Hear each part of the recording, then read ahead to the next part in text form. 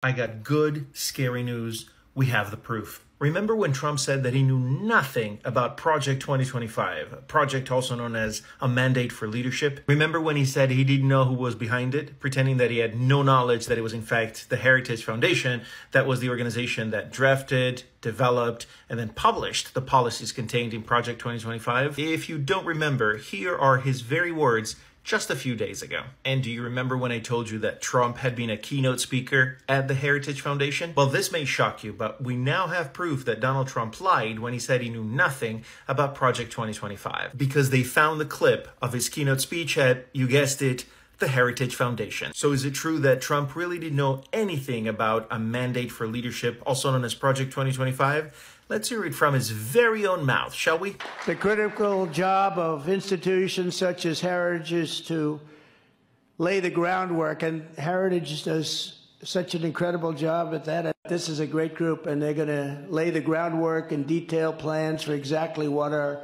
movement will do and what your movement will do when the American people give us a colossal mandate to save America. And that's coming. That's coming. Well, there you have it, folks. You can add this one to the over 30,000 lies that Trump has said so far. But this one's probably the most dangerous one. November is coming, America. Remember that you get to decide whether this remains fiction or becomes the beginning of America's end.